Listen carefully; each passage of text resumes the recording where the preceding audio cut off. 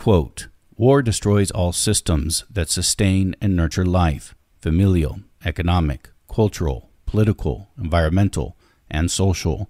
Once war begins, no one, even those nominally in charge of waging war, knows what will happen, how the war will develop, how it can drive armies and nations towards suicidal folly. There are no good wars. None." That is a quote from former war correspondent Chris Hedges, who has covered wars all over the world, including in Central America, the Middle East, Africa, and the Balkans.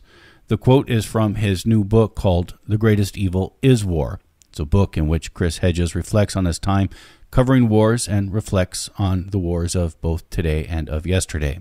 Chris Hedges writes a column for ScheerPost, and he has a show called The Chris Hedges Report, which is on the Real News Network.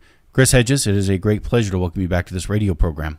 Thanks, Mitch. We should also mention that now that RT shut down, I've moved to Substack. So it's chrishedges.substack.com. And that's interesting, and also interesting that you're with the Real News Network. So you now have another television program, but of course this was after RT closed, in part maybe entirely because of pressure from the U.S. government. How have things been for you since then? Well, the show, which is broadcast out of Baltimore on the Real News, as you mentioned, as well as the column at ScheerPost, are funded by Substack subscribers. And that's just become a platform that I've turned to, as Matt Taibbi did, and Glenn Greenwald, Patty Smith, and all sorts of others, which is subscriber-based. And it works and allows me to continue to do my work. The RT show, which was called On Contact, was primarily focused on writers. And I was very conscientious about reading the books as a writer myself. But once RT was shut down, YouTube took it upon themselves to disappear all of 6 years of archives of my show, although not one show had anything to do with Russia, but quite a few of them had a lot to do with Julian Assange and civil liberties and permanent war and all the kinds of things the ruling class doesn't want discussed. In your book, the newest book, it is interesting. You write that your experience in 2003 with the Iraq War, when your denunciation of that war and how that made things complicated for you with the New York Times, who you reported for at the time, was very different than when you went out on RT and also said that Russia's invasion of Ukraine was illegal and wrong. It's interesting comparison what happened between those two. Well, I only had 6 days before it was shut down, but during the 6 days they didn't say anything, unlike the New York Times, which gave me a formal written reprimand and told me I was no longer allowed to speak about the Iraq war or the calls to invade Iraq, although I had been the Middle East bureau chief for the newspaper, spent 7 years in the Middle East, much of that time in Iraq, and I'm an Arabic speaker. Now, I don't have any illusion that Moscow would have permitted that kind of a stance, a public stance. So I already had assumed that my show would be canceled, given my opposition to the invasion, my very public opposition to the invasion of Ukraine. But yeah, I had those 6 days when they didn't say anything. So did you hear anything afterwards as a response might have been coming?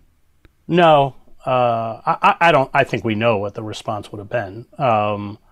But at that point, the whole network imploded, as it did in the UK and Germany and everywhere else. It was off the air. And I think the reason was that with the invasion of Ukraine, a lot of people turned to RT to at least hear the Russian perspective. I covered war for 20 years. I can tell you both sides lie like they breathe. But it was shutting down that perspective, I think, is... and they'd long harbored desires to deplatform RT. We know from the 2017 Director of National Intelligence report, it's about 22 pages long, so about 7 pages are dedicated to RT. And I think they reveal their hand in that report because they don't complain about Russian propaganda, or certainly that's not the examples that they cite. the examples they cite is that RT is giving voice to Black Lives Matter activists, anti-fracking activists, anti-imperialists, critics of the Democratic Party, third-party candidates, and that's what they didn't want. Chris Hedges, in 2003, you wrote the book War is a Force That Gives Us Meaning. Obviously, that book was about war. It's my understanding, well, war and conflict is always part of what you're writing about. You hadn't really written a book that took on war directly for almost 20 years, and until now with this latest book of yours, again, that is called the Greatest Evil is War. Why this book now, The Greatest Evil is War? Well, the first book is really drawn out of my own experience in war in various war zones around the globe, and it was very personal. It was very difficult to write, and the book did extremely well. And then, of course, all the big commercial publishers wanted me to write another book on war because all they can see is dollar signs. And I didn't want to dilute the quality of that book. I had said what I wanted to say, so I refused. I turned down those contracts. I also didn't want to spend the rest of my life writing about war like Rick Atkinson. He writes good stuff, but it's just endless, World War II stuff. So I did do a book with Layla El-Arian where it was published out of a long investigative piece in The Nation magazine where we interviewed 50 veterans from the war in Iraq and talked about atrocities that they had either committed or certainly been part of or had witnessed. But that was essentially the amplification of a large investigative piece. I did a quick book called What Every Person Should Know About War, but that was directed at high school students, was modeled after a book that came out after World War I, that in the lead up to World War II was actually removed, blacklisted, removed from the shelves by a lawyer who was defending or attempting to get compensation for a client who had been grievously wounded in the war. And he just, as he began to explore the reality of World War I, realized that it bore no relation to the version of the war that was disseminated to the public. So he wrote this book, What Every Man Should Know About War, or something like that. Shapiro was his name. And I modeled this book on that. So it was all drawn from documents that the Army publishes, psychological studies. I got one of 4 copies in circulation of the combat medicine textbook that surgeons use on a battlefield, etc.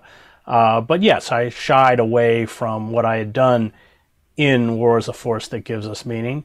And then I was approached. I had written quite strongly because I was in Eastern Europe in 1989, covering the revolutions in East Germany, Czechoslovakia, and Romania. So I was acutely aware of the promises that had been made to Moscow, to Gorbachev, that NATO would not expand beyond the borders of a unified Germany. I had listened to all of the promises of a peace dividend, that we wouldn't have to divert such staggering resources towards the permanent war economy now that the Cold War was over. All of the Sovietologists, George Kennan and everyone, realized that the expansion of NATO was folly, especially since Moscow really wanted to build a security alliance with the United States and Europe.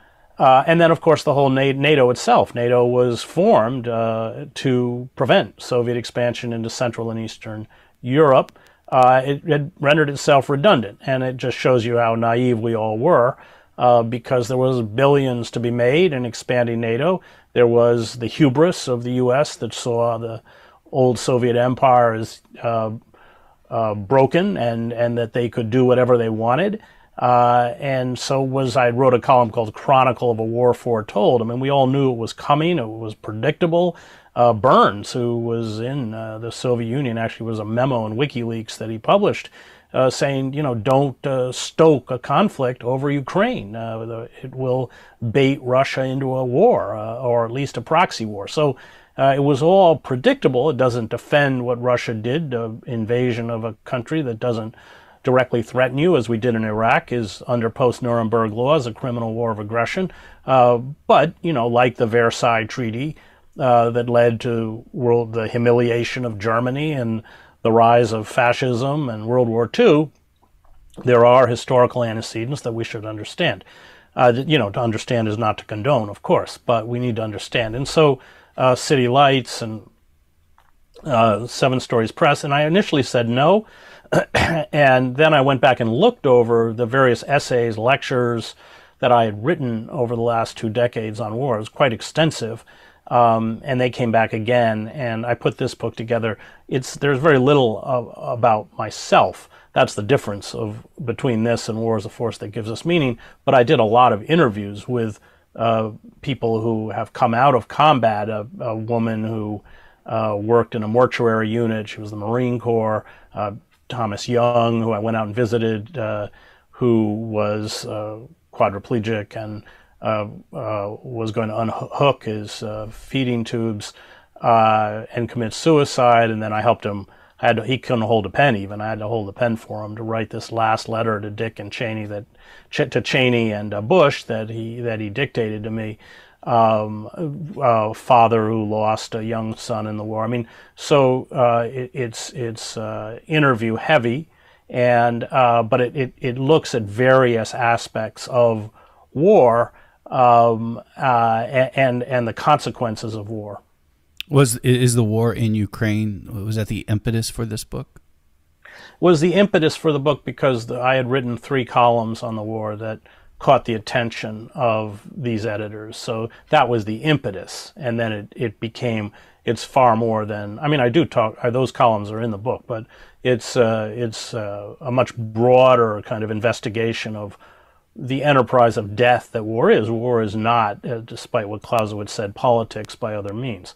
And you read that quote at the beginning, but it is really about the destruction, the obliteration of all systems that sustain and nurture life.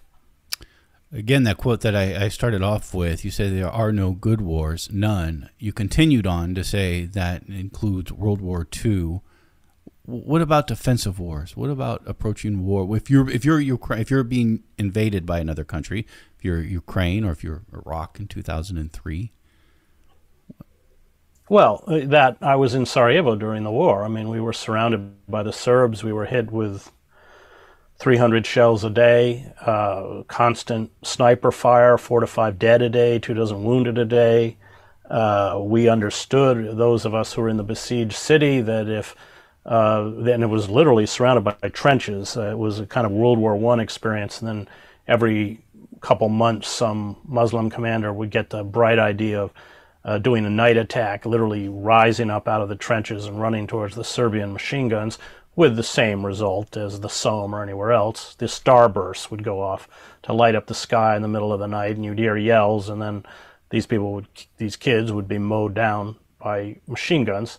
But we knew that if they broke through the defenses, the Serbs broke through the defenses of the city, a third of the city would be slaughtered and the rest would be driven into refugee or displacement camps. Now, that wasn't conjecture, because that's what they had done in the Drina Valley, that's what they'd done in Vukovar, so we knew what would happen. Now, at that point, you will pick up a weapon to ensure your own survival and the survival of your family and community, but it doesn't save you from the poison of war. The people who initially organized the defenses of Sarajevo were the gangsters, who already had weapons and a kind of penchant for violence. And when they weren't shooting at Serbs, it was very kind of local affair at the beginning. Past the barricades, they were bursting into the apartments of ethnic Serbs and looting them and often killing them. So you open that Pandora's box of war. You not only don't control it, but you ingest the evil of war, even in a defensive war. So I write in the book about my uncle, who served in the South Pacific, was very badly wounded, came back and drank himself to death.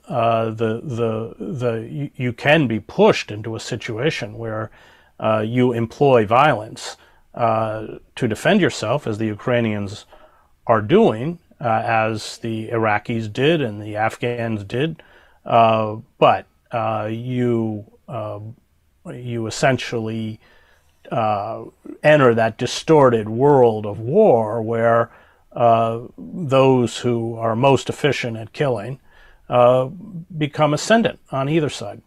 And of course, what we got after World War II was the permanent war economy, which has destroyed the country. When you speak about your uncle, it reminds me of my grandfather who fought in World War II. He was on a glider that went into Normandy on D-Day, and he never told us anything about it whatsoever. I'd pepper him with questions. Not only did he not tell us anything about that, he didn't tell my grandmother anything about that. We got no information from him about that. Not only did he not talk about that, he just didn't talk at all. He was the most laconic person I had ever met. And it wasn't until I interviewed a historian of World War II, and I relayed that same information to the historian, who said, that was one of the most dangerous missions that there were, to go into a glider into enemy lines at the time. And it just made me think of the effects of war on people. And you do write, Chris, in this latest book of yours, The Greatest Evil is War, that you still wake up at night from nightmares. Well, anybody who's been in conflict, been in war, has to deal with that kind of residue of trauma, which manifests itself. I mean, I will avoid incidents that I know will be uncomfortable for me. It's a cliche, but I don't like fireworks. It's not like I crawl under the table, but I don't like it. I don't like crowds. Crowds spook me. I don't go to movie theaters that have scenes of combat, not because the scenes are realistic. They're almost never realistic, but because the sound system is so large that the sounds of the concussions are realistic enough that they're disturbing, but it mainly manifests itself in terms of nightmares, yeah. What's triggering about crowds? Well, I've been in hostile crowds. I've been in crowds that have not only turned, but turned on me. So I just don't like crowds, or call them mobs, the potential of a crowd to become a mob. When did a crowd turn on you? What happened? Oh, a couple times. I mean, I covered the Falkland War out of Argentina, and then after they lost the war, as a reporter, I was working for NPR. I was in front of the Casa Rosada on the Plaza de Mayo, and the crowds were overturning cars and attacking press, and quite severely injured BBC crew, and then they turned on me, but I speak Spanish, and I said, soy alemán, I'm German. So in Algeria, a crowd turned on me, and I was actually protected by 3 or 4 young Algerians, so I have had to cover crowds that have been very violent. I mean, have carried out attacks on targets, and a couple times I have been the target. So I think that I don't like being in crowds. I don't go to concerts. Any large crowd I don't like. Chris Hedges, as a young man, you went to seminary school. How does a young man who goes to seminary school end up covering wars on almost all the continents of the world? Well, I've been a writer. I mean, so I'd already published in the Christian Science Monitor, but I couldn't square the social activism of my father, who was a World War II vet and a Presbyterian minister and involved in the anti-war movement, the civil rights movement, and the gay rights movement in the end, for which the church was not very forgiving. My uncle, his youngest brother, was gay. So that social commitment was paramount, and you get fed this noxious idea that somehow journalists are supposed to be objective or neutral. How can you be objective or neutral about injustice? And my second year at Harvard Divinity School, I ran into Robert Cox, who had been the editor of the Buenos Aires Herald, and Bob had published, with the only newspaper in Argentina to do so, the names of the desaparecidos on the front page above the fold every day until he was himself arrested and is alive only. I think he's a British citizen, that the British government intervened to get him out. So he was at Harvard on a Nieman Fellowship that year, and we became very close. And I saw what journalism should be, what it can do. And that was a huge inspiration for me. I took a year off. I studied Spanish at the Instituto de Idiomas in Cochabamba, Bolivia, run by the Maryknoll Fathers. I freelanced for the Washington Post and other people, covered, as I said, the Falkland War for NPR, and then under heavy pressure from my parents, who were both seminary graduates, went back and finished my degree. It's a 3-year degree. I had 1 year left.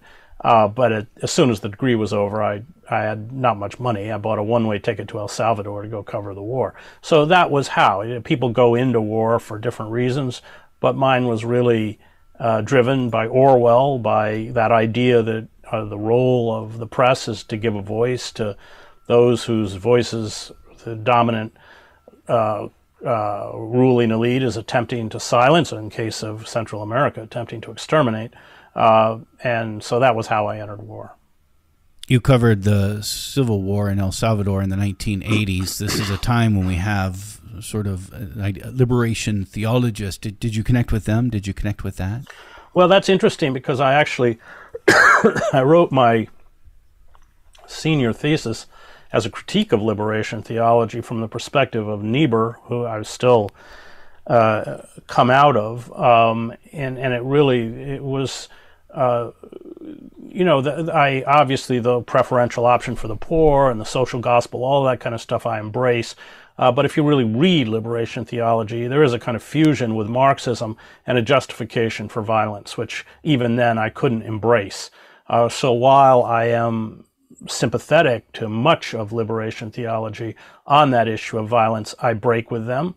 And I also, I'm a good Calvinist. I don't think that human beings are perfectible or society is perfectible. I think that the greatest battle is Primo Levi and others. Actually, it's in the Quran. The greatest battle is the struggle of the evil within us. I'm actually teaching in a prison. I teach in the through Rutgers University. I teach in the college credit courses in the New Jersey prison system, and I right now teaching Gulag Archipelago by Solzhenitsyn. But Solzhenitsyn, who was a captain in the Red Army, and there, at one point before he was sent to the gulags, the NKVD, the secret police, attempted to recruit him. He meditates on that. Could he? What would he have become with that kind of power? We're all, and Primo Levi writes about this, I think, quite powerfully, that line between the victim and the victimizer is razor thin. So those would be all disagreements I would have. On the other hand, of course, I gravitated in Latin America and certainly in Central America to those who would have described themselves as coming out of coming out of liberation theology, because they were in the slums, they were in the poor areas, and I think a lot of them actually didn't have a detailed understanding of liberation theology. I actually took a seminar with Gustavo Gutierrez when I was at Harvard, but they did great work, the kind of work that I admire and the kind of work that I believe that if you come out of the social gospel as I do, you stand, as great theologian James Cone said, with the crucified of the earth. That's what you do. So there was a kinship, although on a kind of intellectual level, there were some caveats that I had in terms of liberation theology. Do you still hold those critiques concerning Marxism? Yes. I mean, I think Marx, probably better than anyone, along with Engels, understood the nature of capitalism and how capitalism works. But I don't, like Marx or the Jacobins, believe in the creation of the new man or the new woman. I don't think that we should always strive towards a just and, if you want to call it, utopian society, with the understanding that we'll probably never get there. This is Max Weber's great essay, Politics as a Vocation, that is a constant kind of struggle against injustice, against abuse, against exploitation, which will always be with us, and therefore we must always fight it. What's the critique with Marxism? That's it. I'm sorry. That it tries to create a perfect society. It believes in the perfectibility that the Jacobins tried this and ended up with a guillotine, and in the Soviet Union it ended up with the gulags. This goes back to my theology. I mean, human sin is real. I mean, sin, or whatever you want to call it, and that it is even for those of us who seek to live a moral life, it's a constant struggle to achieve or strive towards a kind of moral perfection that is unattainable. And if you look at fundamentalists or you look at totalitarian societies, they externalize evil. So evil is embodied in the other who must be eradicated. The Christian right does this. This is why I wrote a book called The American Fascists, the Christian Right and the War in America. I didn't use the word fascist lightly. I think as people who saw on January 6th the connecting tissue between these neo-fascist groups was this Christian fascism. But they externalize evil. So evil is embodied in the other, in Muslims, and I don't know, homosexuals. I mean, they have a long list of people they want to get rid of. But once you externalize evil, then you create or you essentially perpetuate a kind of horror, a kind of society where large segments of any population are rendered, are dehumanized, are seen as not human. So evil for you is real? Of course it's real. Anybody who's been in war will tell you that. And this is based in, do you think in sort of a religious background, or? No, I don't. I think that Camus, who didn't consider himself religious, had certainly this sense and understanding. No, I don't think it has to be religious. I happen to have grown up with that kind of vocabulary and that training. But all sorts of people who don't consider themselves religious certainly understand the nature of evil. I mean, there's a wonderful book, Shielding the Flame. It's Hannah Kroll's interview with Marek Edelman, who's the deputy commander of the Warsaw Ghetto Uprising, who I think he was a Bund. I think he considers himself an atheist. But he certainly grapples with all of those questions, including the reality of human evil. You said anyone who has been in war would understand that evil is real. Is there something about being in war that's almost impossible to experience if you haven't been in it? Yeah, it's impossible to experience, and it's ultimately impossible to explain. And impossible to imagine? Yeah, probably. I mean, the thing is, there's so much visceral. War is so visceral in the sense of the fear which takes over you at certain times. The smells, the sounds. I mean, my hearing, like a lot of people who've been in conflict, is not particularly great. And when you see images of war, like porn, all of that is sanitized and washed away. So, yeah, I mean, we work at it. I think those of us who come out of war and attempt to explain it, but ultimately it is its own subculture. It's hallucinogenic. I mean, you don't sleep, you're zipped up on adrenaline, you see landscapes that are literally hallucinogenic. I mean, people's bodies blown apart. I even look back, I did it for 20 years, but I look back and I will sometimes wonder, did I actually see that image? Because it's so foreign to a world not at war. And then there's a social collapse. I think many of us who haven't experienced war firsthand aren't as aware of. Sure. I mean, it's a Hobbesian universe. It's the disparity. It's those who have the weapons. So this disparity between those who have weapons and those who don't. And those who have weapons in a place like Bosnia are God. They can kill with impunity, rape with impunity, steal with impunity. And if you don't have a weapon and you're not part of that very narrow segment of the society, then you're completely powerless. You don't have any power. There's a novel by Elsa Morante, which is the Italian novelist, which is very good because it's about a single woman who she's actually raped by a German soldier, and has a child. But it's about her and her child living in Rome during the Nazi occupation when they have no power. But that's the experience 98% of people experience in war. But of course, the experience that is disseminated by popular culture is the experience of those who have the weapons. Most people who live in war don't. That's not their experience of war. In your book, The Greatest Evil is War, you begin it by calling Russia's invasion of Ukraine a war crime. Was it important to begin there? Well, I don't know if it. I don't know if it was important. I mean, I put the 3 essays on Ukraine up front because it's current, because it's dealing with a situation in real time. That's why. And then the book then looks at all these various facets of war, including this essay, The Pimps of War, these people like the Kagans and all the neocons Elliot Abrams, who I had to deal with in Central America, it doesn't matter how many disasters they orchestrate, because they're funded by the permanent war economy. All these institutes, Brookings and everybody else, are primarily funded by the war industry. They just perpetuate one fiasco after another because it's not a new idea. War is a business. It's a very lucrative business. That's why the stock has skyrocketed in Raytheon and everywhere else because of Ukraine.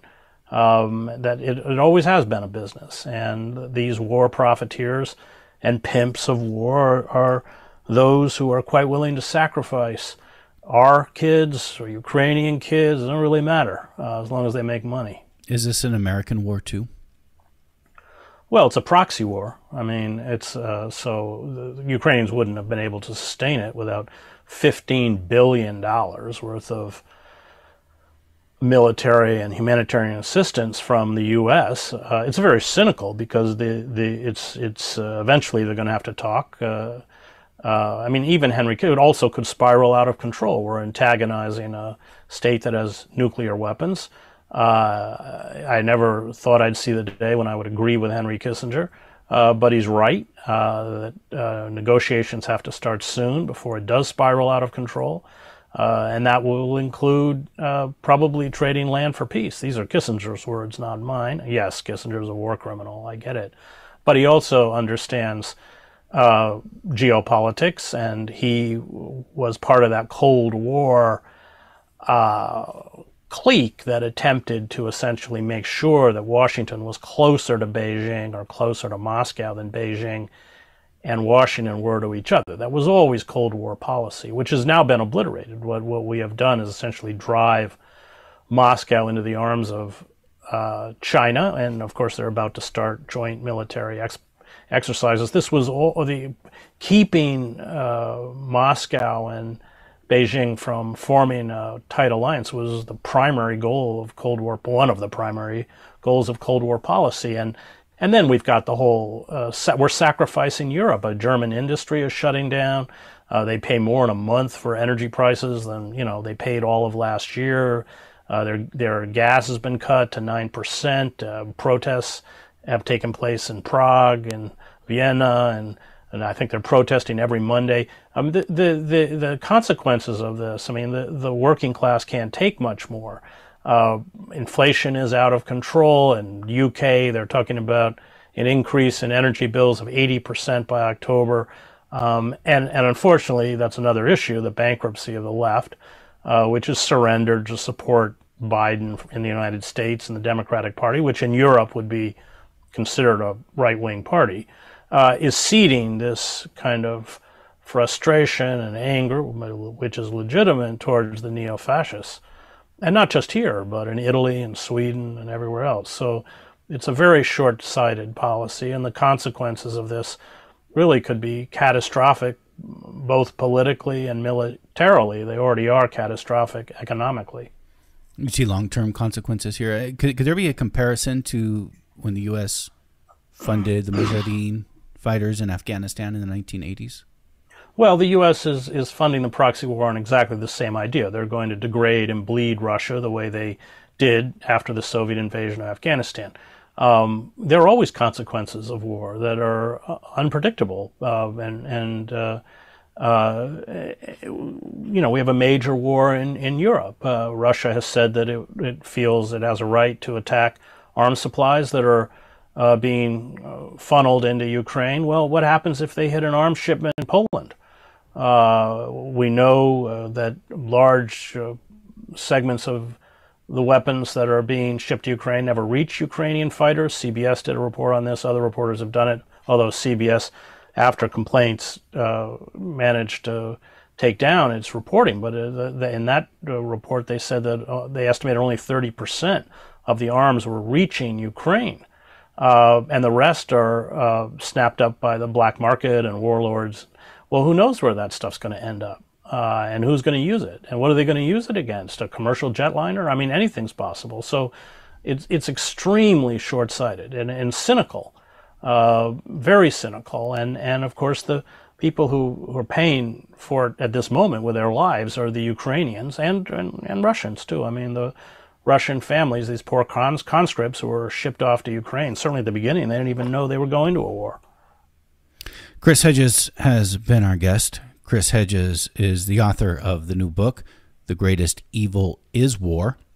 He also has, I want to add, the Substack page. That's what, chrishedges.substack.com? Yes, everything comes out on the Substack. The show comes out, the columns come out. So that's kind of Chris Hedges Central at the moment. All right. So again, chrishedges.substack.com. Chris Hedges, thank you. Thanks, Mitch.